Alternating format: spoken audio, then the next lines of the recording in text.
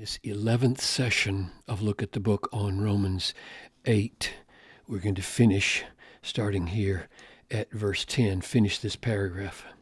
So, Father, as we focus on the glorious truth that goes beyond the Spirit's sway in our lives now to the Spirit's raising us from the dead, fill us with hope, I pray, just as Paul intended. I ask this in Jesus' name. Amen. So let's start at the beginning here and just get the context, and we'll pick it up where we left off last time. You, however, are not in the flesh.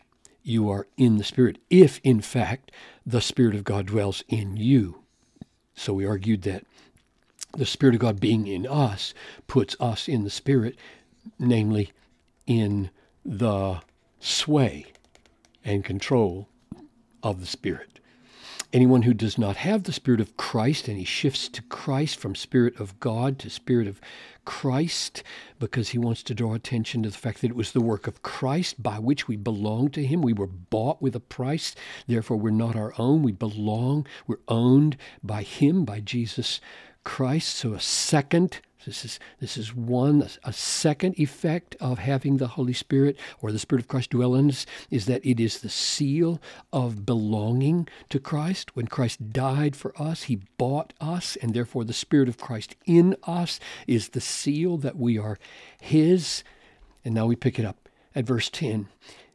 But if Christ is in you, this said, anyone who does not have the Spirit of Christ does not belong to him.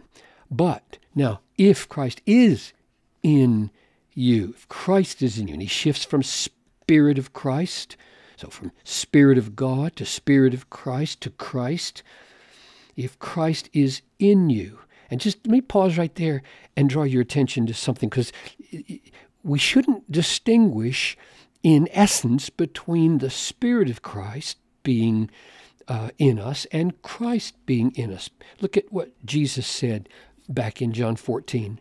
He said, and I will ask the Father, and he will give you another helper. So that's the Spirit.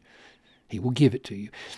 To be with you forever, even the Spirit of truth. Spirit of truth, there's the helper, whom the world cannot receive because it neither sees him nor knows him. You know him, for he dwells with you, probably referring to himself, and will be in you. I will not leave you as orphans. I will come to you. So he seems to be saying, I will come to you is the same as I will ask the Father and he will give you another helper. So we already have indications in the teachings of Jesus that the Spirit and Jesus are the same reality. It's the Spirit of Jesus who comes to us, and the Holy Spirit. They are the same. Different persons, but one divine essence. So here the Spirit of Christ and Christ are used interchangeably. But if Christ is in you, although your body is dead because of sin. The Spirit is life because of righteousness. So he introduces now the massive issue of your body's going to die, and yet it will be raised from the dead. Because evidently the question is just immediately there. If you're glorifying Christ and the Spirit to such a degree as Paul is, then the question would arise, well, am I so saved? Is Christ's work so sufficient and the Spirit so powerful that I can just skip death and go straight to glory? And Paul is saying, no, it's not going to work that way. The body is dead because of sin. In other words, we're saved in stages. Our sins are forgiven now completely. No sin is held against us now, but the effects of sin in killing us are going to happen. So the body is dead because of sin, but the Spirit, and I think this probably is the best translation because it says life, not just is alive. We could say our spirits are alive, but that's not what the word says. This word is life. The Spirit is life, resurrection life, body dead, conquering life because of righteousness. And Some scholars take that to mean, some interpreters take that to mean my righteousness, like the Holy Spirit is in me. He's holding sway over the flesh, and I'm getting victory, and the law of the Spirit of life in Christ Jesus is setting me free from the law of sin and death. All that's true. It just won't work as far as I can tell here because of this, because it doesn't work to say the Spirit is at work in a life-giving way in me because I am righteous, because I am producing righteous deeds. That doesn't work, because it's precisely because of the Spirit being in me that I'm enabled to do that righteousness. It's His being in me that puts me in His sway and enables me to do righteousness. So this because of righteousness here requires, I think, that this is the righteousness of God in Christ. We are in Christ Jesus, and because we're in Christ Jesus, look back here, there is no condemnation to those who are in Christ Jesus, because of what God has done in condemning sin in the flesh. And there's no condemnation in Christ Jesus, because in Christ Jesus there is a righteousness that counts for me, namely the righteousness of Jesus Christ counts for me. So I think that's what's going on here.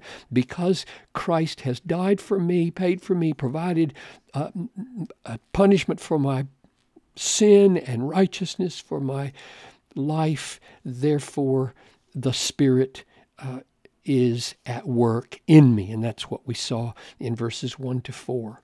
And now he finishes like this, to show how the Spirit, being life, is going to solve the problem of the body dying. If the Spirit of Him who raised Christ Jesus from the dead, that's God the Father, right? This Him is God the Father. The Spirit of Him who raised Jesus from the dead dwells in you. He who raised Christ Jesus from the dead will also give life. That's what we saw here. The Spirit is life. So is He going to bring the Spirit in? He is indeed. The Spirit is life.